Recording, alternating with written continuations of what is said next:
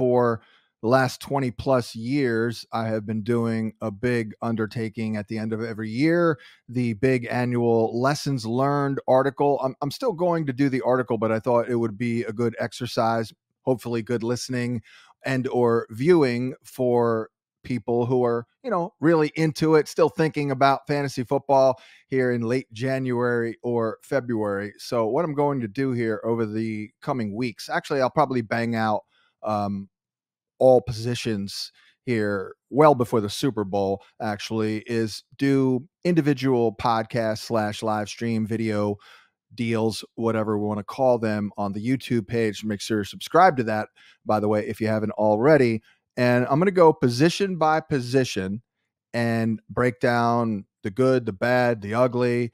Most of it was ugly. It was a pretty wild year. Do it by position. And I don't have like a ton of concrete, like lock it in lesson learned here on the heels coming out of the 2023 campaign, because it was such a weird, wild, chaotic year. Now, again, I started writing this article. I was thinking about that today. When did I actually start? I know it's been over 20 years. And I think I probably started doing it after the 1999 campaign with Kurt Warner seemingly coming out of nowhere. And that really kind of flipped it, if you will. It flipped the script a little bit. You can get like a fantasy MVP in round 13, 14, as Kurt Warner was a great value that year. And I think I started writing the article then because I just felt like a dramatic shift. So I started doing it over 20 years ago. And as I've progressed, there's absolutely been, very good lessons that I've wrote about and talked about on, podcasts, on the radio. But again, fewer like lock it in concrete lessons learned, but certainly do have plenty of material here. So let's get into it here. And starting with the entirety of the season, there's nothing scarier at times than going back and looking at an old preseason cheat sheet after the season plays out, because it's usually not fun. You do see some really good calls. Now, the year before, actually, we're talking quarterbacks here, I actually had a really good year, I felt, in 2022 in terms of my personal, targets, my draft plan, if you will. My two guys, I did like Derek Carr. I will say that. But that was like if you hold off until the bitter end to take your QB. I was going to take a shot with Derek Carr. That one didn't work out. Although I think he was like QB 15 on the season. So he actually wasn't horrible. But I took an L on that one. But my two guys were Burrow and Jalen Hurts. That was fantastic. Well, I tried to do something similar this year, and that didn't go particularly well. We'll get into it here. Scoring was down, as we know. I called it the fan freshen or the fan pression, to the point where it annoyed the hell out of a lot of people, and I apologize for that. But it was even worse than that. I mean, there was a point mid-season. It got better at the end of the year, basically. I haven't really studied all the data, but I absolutely know for a fact that it got better toward the end of the year. So that's good. We had a little bit of a regression there, I guess. Technically the lowest since 2017, but there was a point in, I don't know, late October, let's say mid-season, where it was at like, I think it was at like 2002 levels, something like that, where it was bad. But I even went a little deeper here, and, just for example, and, not to make excuses or anything, but when there are fewer touchdowns to go around and less scoring, fewer points scored, it's harder to predict fake football, basically. It's easy when teams are throwing or accounting for 3 to 4 touchdowns every single week. A blind squirrel will get a lot of stuff right. Not as much these days. 1.39 receiving touchdowns, for example. In the 102-year history of the National Football League, that ranked only 33rd out of 102.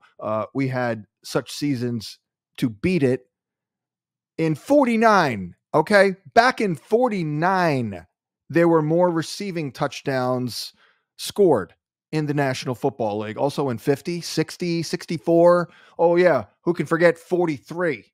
Uh, there were more receiving touchdowns in 1943 than there were in 2023. And then also even rushing touchdowns were down. So scoring was down. 0.86 rushing touchdowns per game.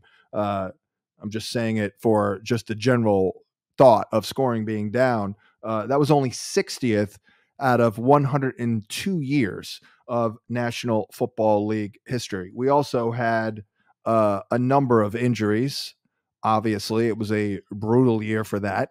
Justin Herbert, Joe Burrow, Trevor Lawrence had a lot of injury problems.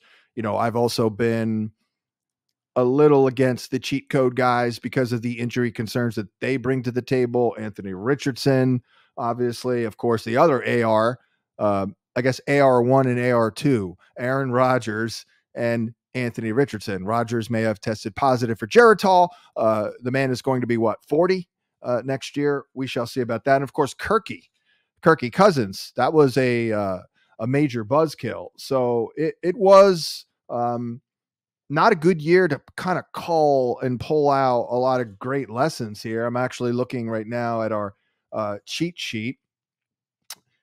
But here's the other thing, too. I think I was kind of going to get to this point here. I'm kind of all over the map here, just kind of still processing everything that occurred. I was more into those second tier guys like the year before when it was, Mahomes, Josh Allen, Lamar. I was like, no, you can have them. I'm going to go Burrow and Jalen Hurts. Well, those guys, especially Hurts, moved up. Obviously, Jalen Hurts was, QB2 at least, right?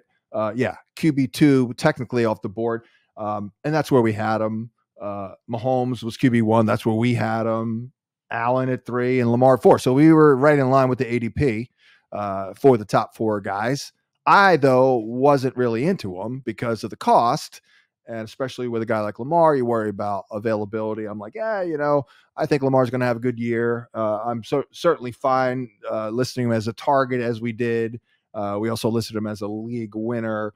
But the point is, 2023 was actually a year to get into the quarterback business early and pay up for one. I don't think this year, by the way, will be the case. But that was the case this year. And really it was the case. The guys who cost you the most, they returned an ROI. And that was simply because they were available generally. Allen, Mahomes still didn't miss any time. Jalen Hurts was dealing with a bunch of injuries per usual. But he did get it done. And all that for fantasy. So it was a year that you want to invest in a quarterback. So the guys that I did like, and we did like, I was into that second tier Burrow or Herbert. I kind of put them as one person. I'm like, that's the earliest I'm going to take a quarterback. If I'm stuck, late round 4 and all the good receivers are gone, and I don't really like the running backs and the tight ends. I'm like, all right, I'll give me Burrow, or actually it was a little more Herbert because of Burrow's calf injury. We're going to get into that too here as I review the year and try and pull out as many lessons as I can. Now, that was one year. Every season a little bit is its own kind of ecosystem, and there were a lot of nuances, but that was a play this year. So it wasn't really a great year for quarterback recommendations, honestly. I mean, there's no other way to slice it. I mean, we're back in good players here, but, there were issues like injuries. And Justin Herbert, that was ugly. Obviously, he goes down eventually, and of course, you lost Keenan Allen, but you lost Mike Williams early in the season, and that really was disruptive. Didn't get a lot of Josh Palmer as well. I did also like Trevor Lawrence. Once again, though, and he was kind of the guy that I would say I probably leaned on as I think I listed him as my top target. It didn't go well, by the way. A lot of reasons why. He did come on and improve toward the end. but it was kind of ugly. Injuries were a factor. It's hard to say exactly what happened. I mean, it just fell a little flat. He had a lot of drop passes early in the season. Calvin Ridley, a little shaky. Obviously, the Christian Kirk injury hurt. Yeah, so that was just one of those. I thought that was a savvy, investment, safe, steady, but also with some upside. He had what, 4 or 5 rushing? I think it was 5 rushing touchdowns the year before. And I did spend a lot of time over the last couple of years talking about, my perfect quarterback for fantasy, and Lawrence fit the bill. In fact, I did a little mini video. I remember like a 60-second one, basically saying he was this year's Burrow. And my point was, let's not overthink it. He's good, and he's pretty good value. Like 7th round pick last year, 2022 Burrow. Lawrence was about what, 6th round pick. I thought it was comparable. I thought it was similar. Didn't work out. A lot of reasons why. Temps were down a little bit. I'm looking here. The touchdown percentage dropped. So the number of touchdowns dropped. His completion rate dropped just a little bit. Yards per attempt actually increased very incrementally, though, from 7.0 to 7.1. So, yeah, I don't really have a great lesson here. I'm just kind of recapping. Didn't necessarily work out for Trevor Lawrence, but again, injuries were a factor. Obviously, we're conditioned to be used to that, but it was a little bit more prevalent at the quarterback position here. There were other injuries, of course, that I'm not even getting into. And by the way, all these quarterback injuries, I believe, and I think it's fair to say, were contributing factors in the fan freshen. We had a lot of backup quarterback guys starting, playing. I mean, I was reeling off some of these names every week on Sirius XM. I'm like, man, this is bad. I mean, I got like 18 quarterbacks I'm projecting this week who really aren't any good. They aren't starting quarterback caliber, and that certainly hurt the production. But I will say very, very quickly, looking toward 2024, I am not going to pay up for the quarterback. I'm going to do this again. Allen, Mahomes, Hurts. Let's move down the board a little bit. There are going to be myriad opportunities here. I'm looking right now just at like straight up dynasty rankings. That's really the best thing to look at this time of the year. I don't have any season projections yet for 2024, but just looking at dynasty rankings, obviously the thing that jumps out is the incredible depth here. For example, Anthony Richardson, he'll be a top 12 guy, but I don't know. Actually, he might end up being like the QB6 off the board. Trevor Lawrence. I mean, will Deshaun Watson figure it out? You've got Purdy there. Where's Fields going? And then, of course, Caleb Williams or Drake May or the reigning Heisman Trophy winner. You know what I mean? Like, we're going to be getting a nice infusion too this year. Kyler Murray, cheat code guy, Tua. I mean, the depth is unbelievable.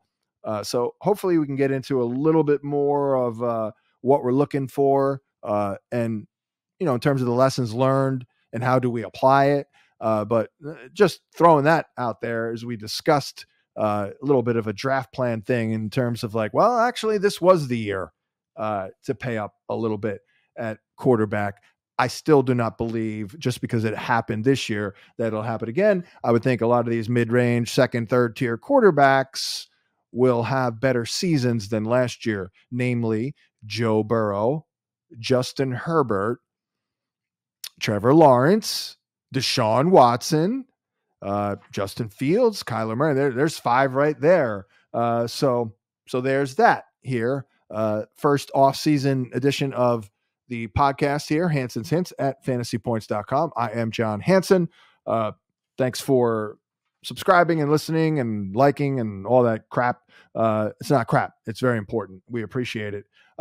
Another thing is I kind of, like what I do is I study the old cheat sheet here, and, I just painfully fine tooth comb, go over everything. What things could I take back? It's a little difficult because there are a lot of things that were going on 5, 6, 7 months ago that I might not really be totally aware of and like remember little small things. But yeah, that's what I've been doing here, and I did write down a bunch of notes. One other thing that it's not really a lesson. It's well, I guess maybe it is a little bit of a lesson because I'm looking here at my ranking of Jared Goff. I don't know if people on the staff I think a couple of people on the staff were giving me a little brushback, maybe Graham Barfield on that. I thought it was a pretty solid projection. Let's see how close I was actually. Probably going to be under because this is what I'm going to talk about with a lesson here. 264 fantasy points. Let's take a look. All right. Well, he blew it out of the water. He did pretty well, 305. So I guess this is the lesson. Maybe we should, especially in 2 quarterback leagues, which I think are going to be more prevalent. I think they should be more prevalent, by the way. If we have 24 viable, decent at worst starters, I mean, 1 quarterback league, it's a bit much, by the way. So the lesson is don't discount or consider the boring available compilers because I don't think anybody was high-fiving people and doing backflips because it's like, yeah, I got Jared Goff, baby. Yeah. No, I don't think people were that excited. But what did he do? He was available. He played all 17 games, and my man was compiling out there, and he ended up as the QB7. So he ended up throwing it a little bit more than we thought. Defense slipped up a little bit. They ran well, but Jared Goff still threw it 605 times, which was second most in the National Football League, actually, which that definitely helped. But I guess that's the lesson. A guy like Jared Goff, win from the pocket guy, forget about any cheat code stuff. But the guy was available. He's also a professional and pretty good, and he compiled, as did Baker Mayfield, who was the QB10, which is shocking because he was QB32 off the board. That's where we had him. I was, I don't even know if I was high or low on him. I was just agnostic. Figured he'd be the guy. I was fairly optimistic about Canales. But hey, look, through weeks 5 or 6, I don't think anyone was thinking Baker was all that, by the way, which that's another lesson. There are many seasons within the season, which I'll get to, but a couple of other examples of available compilers. I mean, I would put Russell Wilson on the list. Of course, the man did lose his job, but I was actually looking through some old tweets, and I saw one where I tweeted a GIF of Russell Wilson because I just traded for him in March in a dynasty league. I'm like, oh, this pretty much guarantees a bounce back season, and it kind of was right, but my man lost his job. I actually looked, and I was only 5 points off his projection. But here's the thing: the guy only played 15 games. I can't remember what I projected him for. I have it somewhere, probably 16. So yeah, I guess I was pretty darn close on the projection. But he ended up losing his job. But he was a boring compiler for a little while there. And then Derek Carr is another example of that. Probably Goff though is the biggest one because Carr is just so damn annoying. Where was he at here? QB 16.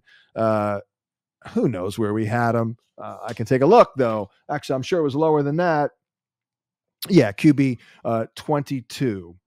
So not a riveting lesson learned there, but let's take a look as we move along here and look at the first. Actually, let's take a look at the points per game. That's the other note I wrote here because it is interesting. So when we look at the quarterback production this year, points per game, let's say minimum 4 games, which is, pretty decent sample size. We're also going to go with a minimum of 4 because it does fit our narrative with Anthony Richardson. If you look at the top 12 in points per game at the quarterback position, it was almost all cheat code guys. So the cheat code is still in effect. 8 of the 12, of course, Joe Flacco, no cheat code there. He had to get his ass in there, 5 games. And actually, he was third, 22 fantasy points per game. But it was Allen, Hurts, Lamar, Love, Kyler, Fields. Of course, some of these guys did, in fact, have availability issues, like Mr. Kyler Murray, who was coming off the ACL. Of course, Fields only had 13 starts. Richardson, of course, was a bit of a nightmare. But, that is worth noting. But when I looked at the top 12 in terms of fantasy points per game, which is probably a little bit more revealing than total points, one guy stood out among the crowd, and this guy was on my target list. I did do only one long form video on quarterbacks here for our YouTube feed. I did a couple of shorties here, like a 60 seconds, but I only really felt the need to do a long form video and breakdown. And this guy, of the top 12 in points per game, he was certainly in the top 12 in total points, of course. He was the perfect combination of cheat code meets win from the pocket meets availability, and he was the pick. He was a QB1 all year. We just didn't know it until at the end of the year, and that's, of course, Jordan Love of the Green Bay Packers, who was 7th in points per game, but also, this is my guy. This is perfect. This is the perfect fantasy asset, and he will likely be such in 2024 because I don't know if he's going to get like a ton of love. I haven't really studied early ADP, no pun intended there, but Jordan Love was the perfect pick. So yes, it's still cheat code. Points per game, 8 of the 12 were cheat code guys, but let's sort by total points, and it's a lot less cheaty because Tua Tagovailoa was in that top 12. Baker Mayfield in the top 12. Of course, CJ Stroud. Now, he did have 3 rushing touchdowns, so he was a little cheaty. Brock Purdy. So you see the difference there. Over the course of the whole season, the pocket guys do hang with the cheat code guys, if for no other reason than they're more available. So again, that is why I want a combination, because I'm greedy and I want it all. So next year, you can be damn sure that Jordan Love is going to be, he's probably, my top target. We'll see where he goes, we'll see where he settles in. It'll be interesting to see, for example, who goes first, Jordan Love or Trevor Lawrence. I mean, I think Jordan Love is more talented than Trevor Lawrence. Jordan Love was much more impressive, does more, or about the same, let's say. I think he's comparable to Lawrence. They both had 4 rushing touchdowns this year. Lawrence had a little bit more attempts, 20 more attempts, more yards. But this is what we're talking about at the quarterback position. This is what we want. We like that cheat code. We'd like to be on the fringes of the cheat code, get some of that production. I always say 50 points. Not always. I've said, I'm looking at, like, if you can give me 50 points with your legs, then we're good. And that's almost exactly what Jordan Love got, actually. That's kind of like a good benchmark. If you're winning from the pocket and throwing 30 plus, like Burrow did the year before and Love did this past year, and you're getting me 50, we're good. Like, you're good, we're good. And you will be a pretty consistent and great ROI guy, unless you're blowing up like, Burrow, of course, 7th rounder in 2022. In 2023, despite that issue, he was still like, 4th rounder. Jordan Love had an ADP of 150, which was great. QB 21. Now, we did have him at QB 20. I did have him as a target.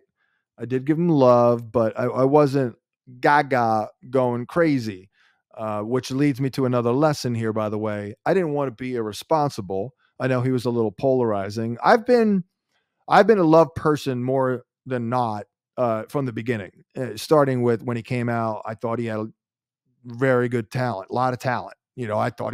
I said it 3 years ago. I'm like, I see the Mahomes comps. I mean, he's definitely got a little bit of that going on here.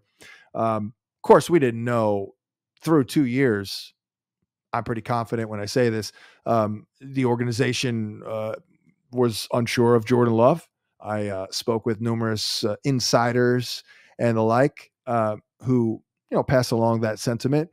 The story changed a little bit though this past off season because that light bulb seemingly went on for Jordan Love in year number 3, which brings me to another point with young rookie quarterbacks. And I get it. I know the formula is there when you get the quarterback on that rookie contract. Economically, it's ideal. It's starting with way back, like what, Russell Wilson in Seattle. We saw it with like Jalen Hurts. I understand that. But by the same token, I mean, if I'm an owner, let's say, and I mean, these draft picks that you have, top 5 draft pick, if you're the Jets, that is a valuable asset and you should protect it. You should be savvy with your investment, do the best that you can in that regard. Well, the Jets are like, nah, screw that. We're going to take Zach Wilson. What was it? 2 overall, 3 overall. And we're just going to feed him to the wolves and hope something pops and we get lucky and, he is talented and all that. Well, it hasn't gone well. So I looked at a guy like Sam Howell, even as an example. Sam Howell was a 5th round pick, didn't play, only had 1 start, much like Pat Mahomes, actually, at the very end of the year. And I'm asking myself, while the 2023 campaign was unfolding, like, wow, this guy's he's doing it every week. How's he doing it? Well, one reason, and look, he's not a bad player. I've broken him down before. He's, got a good arm. He's pretty athletic. He moves. He's tough. Second reaction ability. He does have some issues. Not a great touch timing guy and all that. Kind of a one speed kind of a player. Not a ton of nuance to his game, but he's scrappy as hell and he fights and all that. But, how did he do it? 5th round pick, and he was pretty good.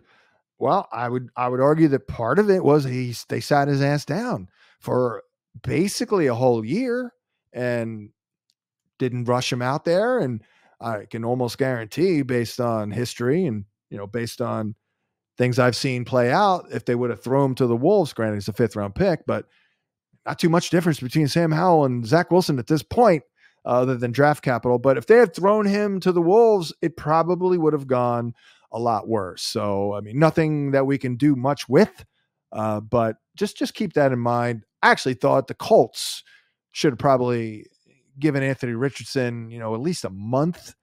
Who knows if that would have helped, but he was great while he was out there, but my man did suffer some serious injuries. So I just thought that's the reason I did the video with Jordan Love. I just thought it was fascinating because we just don't see this. And I did compare it over and over and over again to Aaron Rodgers for obvious reasons, because there were multiple parallels. You can go back and watch the video that I did, I think in June. And hey, what happened? It all played out. It all happened. I wish I was begging people to draft him, but I mean, I do feel pretty good about the process there. So whenever in the future, it might not be, just FYI, it might not be, attention NFL owners, it might not be a bad idea, guys, to sit your guys' ass down on the bench for a whole year. Your results and your ROI over the 4 years might actually be better if he only plays 3 of them or even 2 of them, or hell, in Jordan Love's case, basically like 1 of them. That seemed like a pretty good investment, even though we got no return, no dividends really for 3 years. Green Bay, we got some now, and granted, they picked a good player, they picked the right player, everything went well. So many things can go wrong for a quarterback, but a big part of it was the fact that he was not rushed and he was able to get comfortable and really just settle in and dig in and kind of, play loosey goosey. Moving on, the seasons within the season phenomenon was very prevalent here in 2023. I wrote down some notes here. Weeks 1 through 4, for example, here were some of the quarterback standings, and this is ugly considering where some of these guys were going. Through week 4, now that is 25% of the regular season in fantasy if you go 14 weeks. Joe Burrow, QB 31 in 4 games. Dak Prescott, not great, QB 23. Deshaun Watson, QB 21. Trevor Lawrence was a QB 19. Daniel Dimes, QB 25. And then if we exclude that Cardinal game, and was that week 2 or 3? My man got 7.7 fantasy points per game in 3 games, which, in my opinion, here is related to the season within the season phenomenon. And I could do a whole probably hour-long podcast on this, but let me just summarize it this way. For 25, 30 years, especially when it comes to young players, I have not really paid a ton of attention to the first 5-6 weeks. Now, certainly if there's a shaky quarterback with a nasty, brutal slate of games with a bunch of, top corners, I'm aware of that. And, maybe I'll pull back, but it's been harder than ever to isolate dominant defenses. Like, we don't even know which defenses are going to be, truly great until the season starts in many cases. But the lesson learned here, watching some of these guys just crash and burn for at least a month, is we really do need to segment out our approach at the very least at the quarterback position, because what was the issue with these guys? Now, every situation's different. Deshaun Watson, the vibes were not good. It was a little sketchy. Nothing, mixed reviews in training camp, didn't look great in the preseason. So that was one element. We had, the Burrow thing, of course, that was a problem. So there's a lesson learned.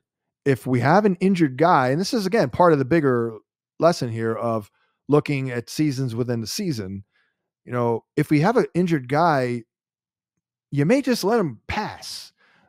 Because you could have, by the way, just let Joe Burrow go, and then you could have traded for him pennies on the dollar, because that's another lesson that I wanted to get into, that I will get into. But seasons within the season. So now going forward, I'm going to pay a lot more attention to the early schedule. Like Daniel Jones, there was a lot to like.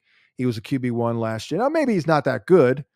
I think that's probably fair, but he's certainly capable, as he showed in 2022 when he was a QB1. So you're thinking like further development on the offensive line, full season of Barkley. They had Jalen Hyatt, Darren Waller. Of course, Darren Waller ruined an entire summer of good vibes with that hamstring injury like 3 days before the damn opener. But I mean, there was a lot to like. They somehow got into the playoffs and won a playoff game, and Danny Dimes was QB1 with really low end talent, and they significantly upgraded it. The markets weren't impressed, by the way, and they were right. Daniel Jones was only the QB 13. I had him at 10. And that was despite the fact that he was inside the top 12 in a much, much lesser situation. So the markets were actually right there, but we'll never know. Obviously it was so bad that we can't really say that anything good was going to happen, but obviously things just completely unraveled right out of the gate. The Waller injury was a factor. The offensive line injuries were massive. And I had no idea, for much of August, let's say, that friggin' Andrew Thomas and Evan Neal were going to be worthless, especially Evan Neal at right tackle. And it was just going to be an absolute sieve of an O-line. They used second round pick on a center 2 number 1 picks on the bookend. I'm like, all right, here we go. No, we're not going anywhere. We're going to get sacked a million times in week 1, and then everything's just going to spiral out of control from there. And that's what happened, other than that week 2 game against Arizona when Danny Dimes was, ironically enough, the QB1. You want to talk about a wide range of possible outcomes. QB1 week 2, weeks 1, 3, and 4, my man averaged 7.7 fantasy points. So a lot of it was the early matchups. They got overwhelmed. They got swarmed. Daniel Jones lost it. He was shell-shocked. He was a shell of himself. Tyrod Taylor was way better. Freaking Tommy DeVito was better. I mean, it was absolutely brutal. So whenever we're looking at maybe a suspect situation, I'm going to look at every damn situation going forward individually before I really take strong stances on players in August, and just make sure that we don't have any problems in like September, because who the hell wants to start off 1-3? I mean, it's very difficult, especially if you're in a competitive league. So we have to get off to a hot start, and we got to do it, by looking at the schedule. By the way, not for nothing, the schedule for the Green Bay Packers, which I did outline in that Jordan Love video, was fantastic. And that was a big part of, how things went well for Jordan Love. Now, here's another example. Seasons within the season. It never, let's go. Actually, no, let me go here to not really a lesson, but Kenny Pickett, QB, he was QB 28 weeks 1 through 4. Now, he never, unfortunately for him, had a chance to bounce back. I thought the Steelers, by the way, and again, only one game, I kind of thought that they should have given Kenny a little bit of, give him another shot, basically, as opposed to playing Mason Rudolph. I know all the numbers look better for Rudolph and all that. But man, how about Kenny Pickett and the Steelers in the preseason? That might be a lesson. Preseason showings might be bullshit, basically, because, I was into Kenny Pickett a lot. In retrospect, I may regret overselling a guy who's not overly talented. I never said he was, actually. I said I thought he was pretty good in everything. Maybe it's just too hard to grade because of Matt Canada and all that. But man, poor Kenny Pickett, by the way, he had one game as the starter without Matt Canada, and he completed 73% of his passes for 278. And it was the first time in years that they went over like 400 yards of offense. Then he got hurt. Then they went with Mason Rudolph. But a little bit of a lesson there in that I like to think that we can get tipped off, but even people who were Kenny Pickett haters, by the time we got to late August, they were like, all right, well, I guess my man's going to have a breakout season because he looked so damn good. And everything was looking good on paper. But I will also say too, they were really hurt by the schedule. So this is probably another example of, if you don't have a great margin for error, and they didn't, again, maybe he's not overly talented. The offensive line needed some time to gel. As we saw, they got a lot better, just like they did the year before. And of course, Matt Canada was shaky. We all knew that. So when you are shaky like that, and you have some scary matchups, maybe it's time to be concerned, and maybe even to head for the hills, because it started off horribly. And who was that against? The San Francisco 49ers. That wasn't fun. Then they played the Cleveland Browns, and that was one of the best defenses in football. Then they played the Raiders. They were actually not bad against the pass. Then Houston, they were very good run defense. And then Baltimore. So, boy, that was quite nasty. Now, by the way, let's take a look at Mr. Jordan Love and his schedule. How'd that look? And again, I did point this out. It helped. They opened up at Chicago. And they scored 38 points.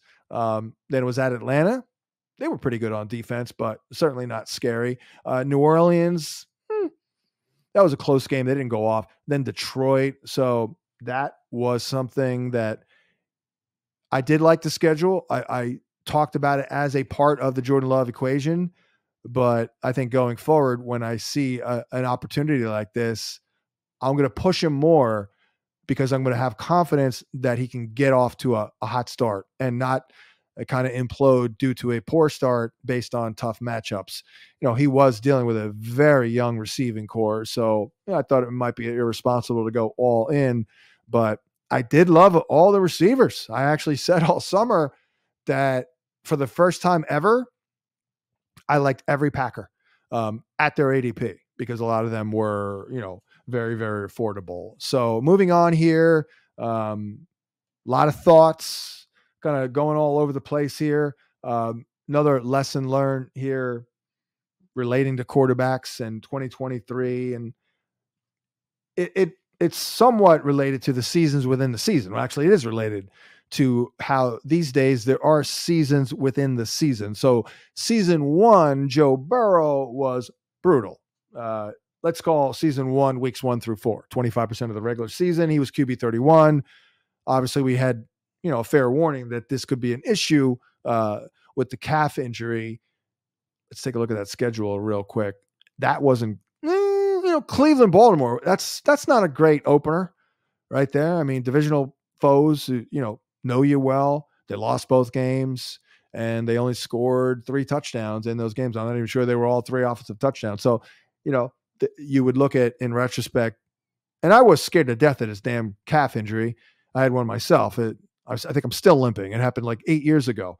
But I mean, I didn't drop him. I wish I did a little bit further and all that.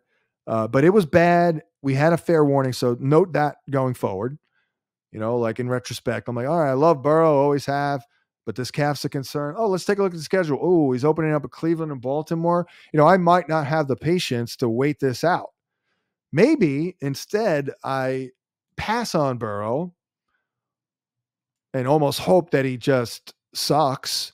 And then I knock on someone's door, the Burrow person, and do some business and acquire him, because while the season obviously ended poorly with the injury, there was a moment when he was back.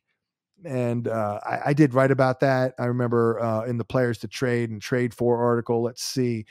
So we were bad up until that game on October 8th. So what was that, like week 5? Yeah. So we were bad weeks 1 through 4. And then all of a sudden we were good. So that is another lesson learned. When something very unusual happens, we might expect a correction or regression. I'll give you a couple of examples here other than that little Burrow one. Geno Smith for Seattle was obviously great. Dave Canales in 2022 did a really good job managing him. And that was really one of my big points on not being into Geno. Geno was the QB 15 off the board. We had him at 15, so I wasn't necessarily down on him, but it didn't happen. For a variety of reasons, he just wasn't as sharp and he wasn't as good. So he finished as QB 19 with lesser numbers. I mean, he had 30 touchdowns the year before, which is weird, right? You're like, how does he get 30 touchdowns in 2022, which he did, led the NFL in completion rate, and then they add a first-round receiver in Jackson Smith and Jigba, and he goes down to 20. Well, a little bit of regression, a little bit of, something really surprising happened. So let's not assume that we're now good. Geno Smith toiled for a decade, then he balled out. And, that was an aberration, a little bit of an outlier type of season, just like Joe Burrow. And then even Russell Wilson to an extent. I mean, that was somewhat jarring in 2022. He just fell off a cliff. I actually didn't like him that year at all. I called him a declining player, but he kind of was back for most of the year, albeit in his very, very imperfect form. But yeah, Also sick and tired of the small margin for error guys. And in this year, I'm kind of putting it into the data too, with fantasy points data and all that, studying that really hardcore with all the tools. I mean, there are some guys that crush everything. Brock Purdy is good against man, is good against zone. Kirk Cousins. But it is a little annoying when you have some of these quarterbacks with the smaller margin for error. Russell Wilson, for example, always annoy me a little bit. So when you're a quarterback who might not be great against certain coverage shells, and you're not a cheat code guy, I mean, what are we doing here? Just forget it, basically. One other thing too, with regard to this, when something happens that's very, very unexpected, maybe we expect the opposite to happen. I will say, when we look at the quarterback rankings and everything, one of the more shocking things was, in fact, CJ Stroud. We actually had him somewhat over the market here, QB 26. He was QB 30, but obviously my man crushed it this year. Can we repeat that in year number 2? There are a lot of reasons to assume yes, more experience. I assume they'll do a little bit more to bolster the receiving core, Tank Dell getting him back, but probably, I mean, I would venture to guess that he'll be hard pressed to equal the 19 fantasy points per game. I mean, he'll probably come close, but that was the one example. Maybe Sam Howell too, like for weeks and weeks. I'm like, wow, how is he doing it? He's pretty good. I didn't think he would be this good. And then what happened? He hit a freaking wall, and he did get benched, and things kind of evened out and leveled off. I see Matthew Stafford here, by the way, as I wrap this up, looking at all the, mistakes made, lessons learned. I'm a bit of an ageist, so, I don't regret not ranking Stafford higher than I did. QB 25, he was QB 24. Talking about, here's another one here to back up just a moment in terms of the Jordan Love effect of guys. You may want to hold off a little bit on playing your quarterback. Was there a better example this year than Bryce Young? I mean, you've got to be kidding me. They had Andy Dalton there. They should have started Andy Dalton for a month. So I don't know if these owners will wise up and maybe this summer and fall, we'll see a couple of rookies, sit on the bench for, I don't know, at least a month. And look, I've normally been a play him guy. I'm not, if you can play, you can play. But there's definitely something there and something to be said based on what we saw here from Jordan Love. Look, CJ Stroud, he rolled out of bed and was awesome. But, that's why we're using incredible superlatives all year on CJ Stroud. My man, this cat is pretty darn rare here. So as I look through final glance, I wasn't into Tua Tagovailoa. Did I regret that through seasons 1 and 2 of 2023? Yes, I did. Did I regret it in seasons 3 and 4? No, I did not. So I don't know. We can call that a push. Dak Prescott, by the way, he was also another example of, a schedule being a problem right out of the gate. At the Giants, that was good, but the Jets, that was a good defense. Somehow had problems with the Cardinals, and then the Patriots, they were a good D, and then the Niners, of course, that was where it imploded. But if you were reading my trade article that right around that time, by the way, you may have noticed I wrote up, I'm like, oh, wow, he's got the Chargers, then a bye week. We can gather ourselves. Rams, Eagles, Giants, Panthers, Commanders, Seahawks, Eagles. That is a pretty good schedule. So I was like, trade for Dak Prescott. That did work out until it did not. So tough year at the quarterback position. Not the greatest year for, revolutionary lessons, but that's about what I have here. Thanks for tuning in. I'll do this at the running back position, wide receiver, and tight end. And so look for that on the live stream, or not the live stream, on the podcast feed, the video feed, and all that good stuff. Until then, I'm John Hansen. Stay tuned for the next edition of Hansen's Hints, covering the lessons learned in 2023 at the running back position. Until then, I will catch you next time.